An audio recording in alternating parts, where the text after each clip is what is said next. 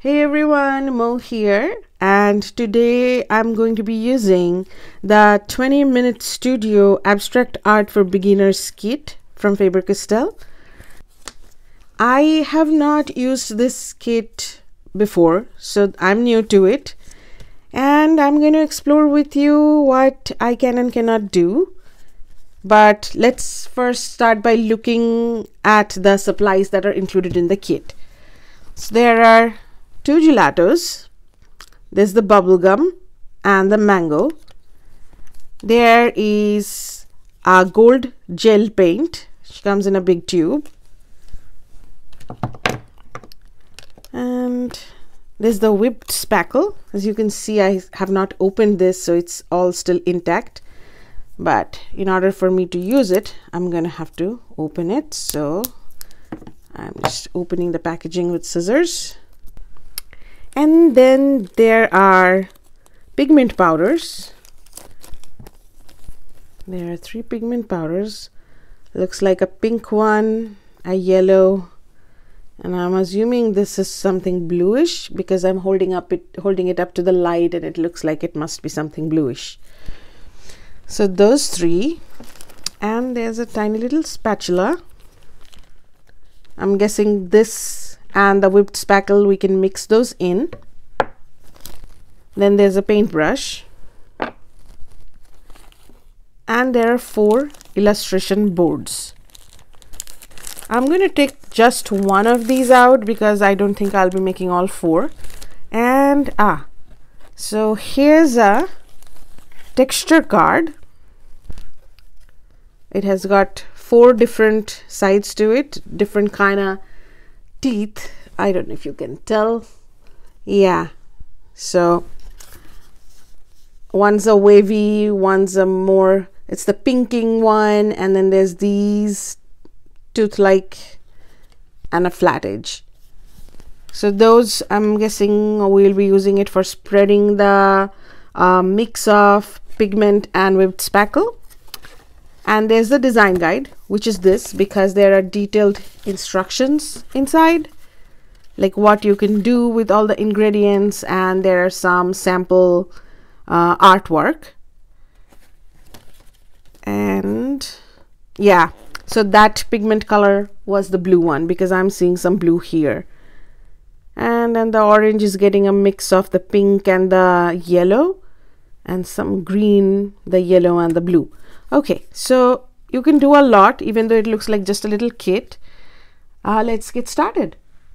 So other than what's in the kit, I have a water cup with water, and a small palette for mixing anything.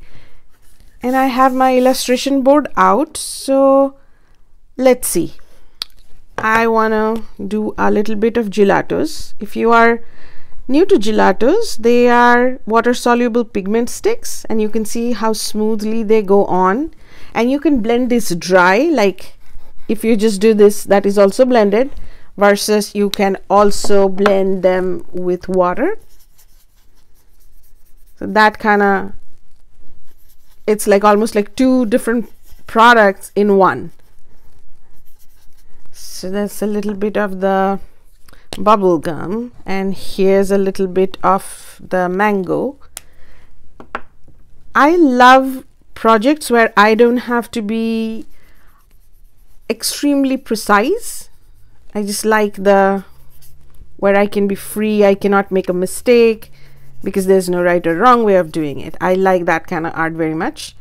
So here's what I have with just the 2 gelatos, and I don't mind that they're looking a little splotchy because I'm guessing I'm going to be adding more layers on top, and when I do that, anything that I don't like I can cover up.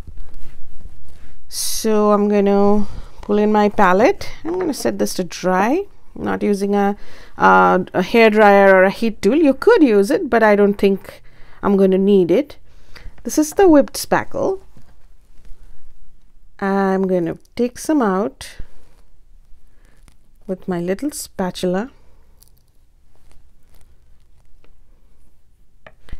I might need more, but for now I'm just going to cap it back on tightly.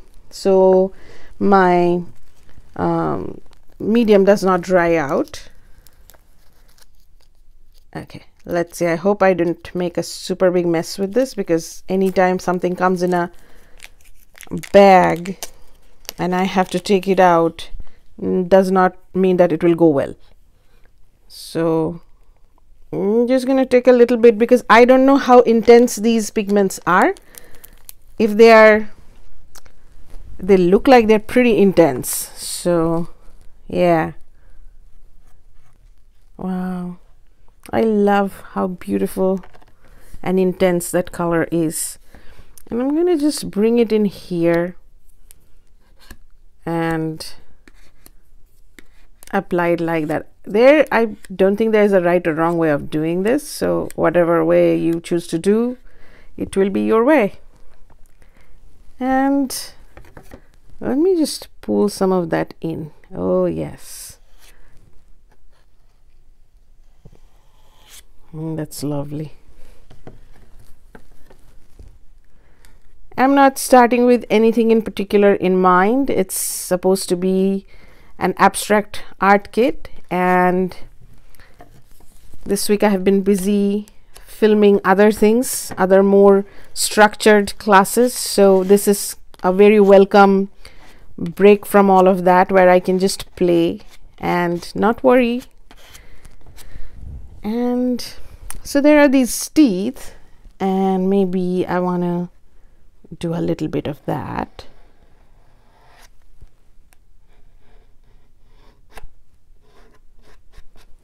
I'm gonna get a little more of the pigment out. For this, I'm just gonna wash my spatula before I dip it back in my whipped spackle, so I do not contaminate the whole jar. And here it is. I don't think I'm going to pull out the blue here, but I certainly plan on using the yellow. It's like calling my name.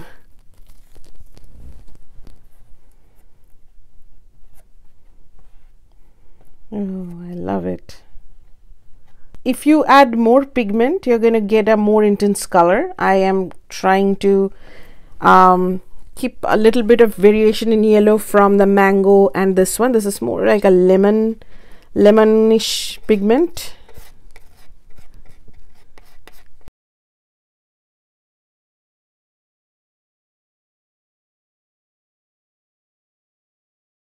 I'm really tempted to mix a little bit of these two together and see the color it would create for me. Oh yeah, I love it.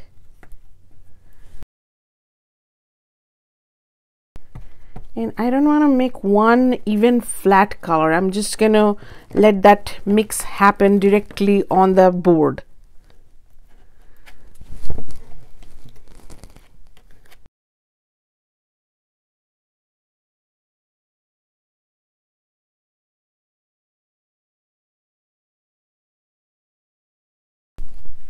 I think I like it how it is right now. I have left some white spaces. I'm afraid that if I keep on mixing and adding more, I might lose this vibrancy of the colors, and maybe pull in a little bit of the pink over here, because it kind of otherwise does not look too balanced. Yeah, just that. And in the next step, I am going to use the gel paint to make some marks. So instead of using a pencil or a pen, I'm going to be using this. I'm just starting to squeeze this gel paint bottle. Just start the paint. That's a good idea, because you don't want a huge blob of paint to land on top of your almost finished artwork. So I'm just putting dots, because it has got a little tip which makes it possible for me to do that without any special tools or skills. Just putting those dots, and again, that's just how I am envisioning this. There's you can put the dots somewhere else. You could make a different kind of mark. I feel like it's like the mix of the various texture and the pattern that has formed because of the way I applied the texture. It just makes it very interesting. I'm so used to having a focal point to my art that this is a little difficult for me to envision. Like, this is abstract, I understand that, but I usually don't do abstract style of art. And you, of course, you can always add something as a focal point to your piece and use it as a background, but I think it's the colors are so beautiful. I don't want to cover any of that up.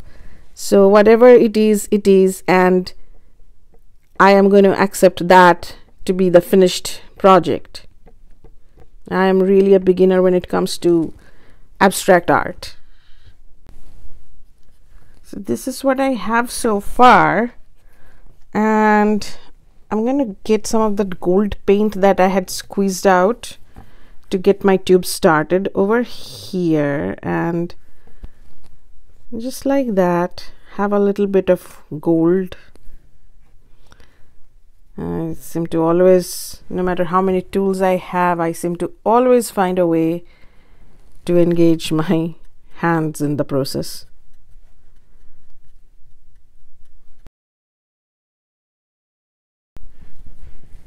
Let's take some of that. How rich and beautiful. I don't know if you can tell by looking through your screen through the lens of my camera, but it's beautiful. It's a rich gold.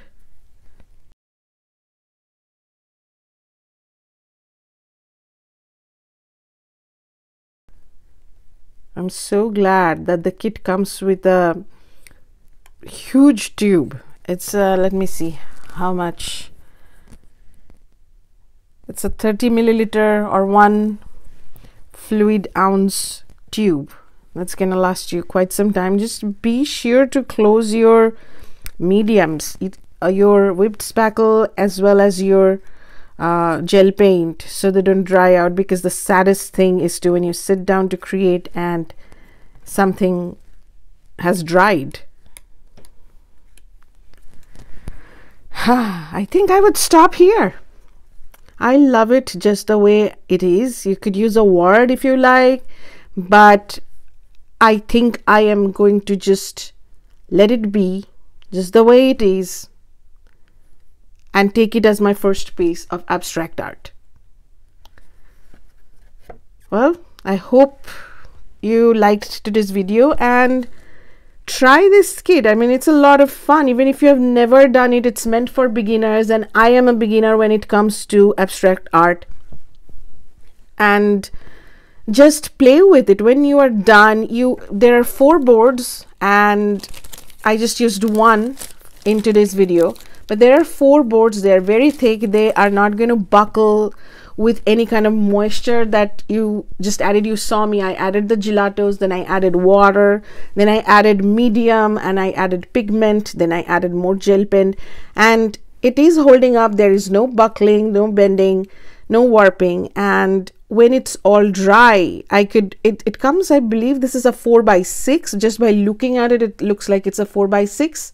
You can frame it and like do 3 or 4 of those together and frame them together and make an instant gallery wall. And a lot of art takes many years of practice and stuff, but sometimes we all need a little bit of instant gratification, and I think a kit like this caters to that very well. And so here we are. Thank you for watching.